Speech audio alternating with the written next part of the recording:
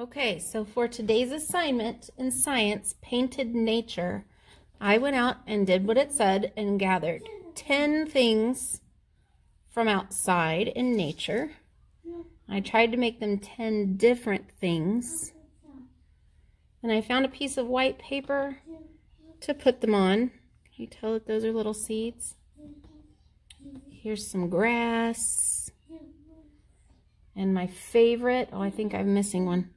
Here's some moss. Love moss.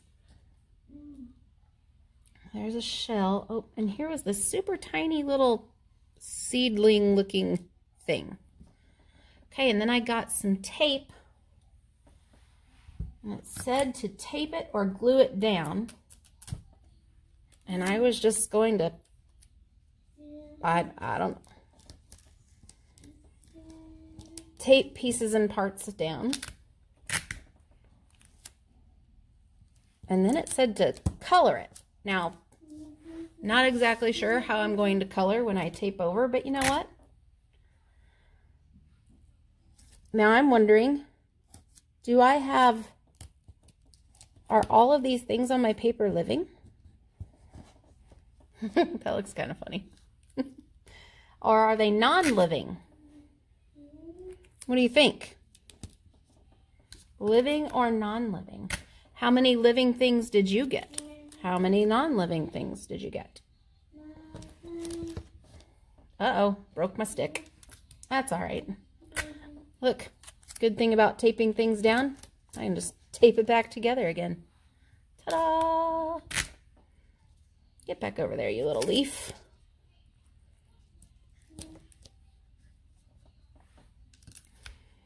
Okay, I can't wait to see your creations. Maybe you decided to tape it differently than me. Because you could. Maybe you tape it all together to be a sculpture.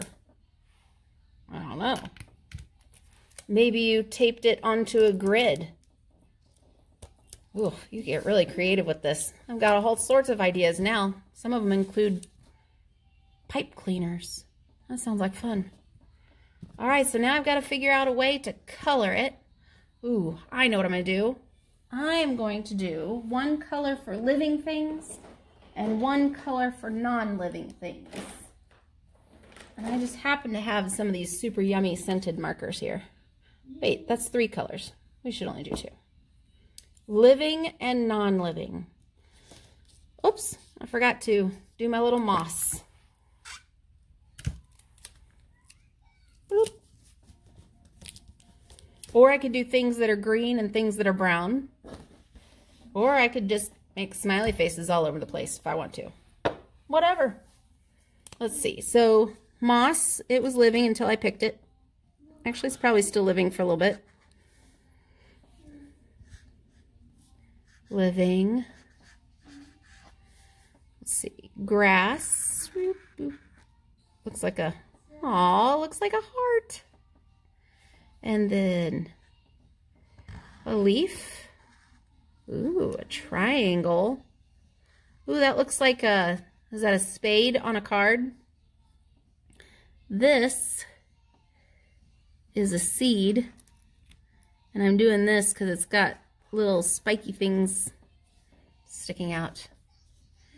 Ugh, I wish these weren't living, although they are one of the prettiest things out right now. Dandelions, they're all over my yard. I can get lots of those.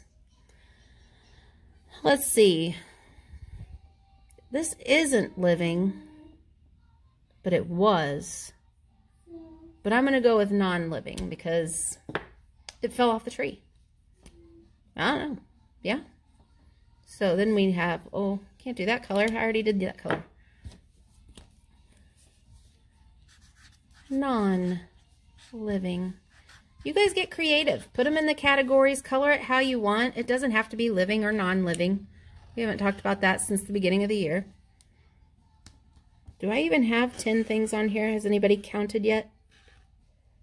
Whoop. Where's my rock? Boop.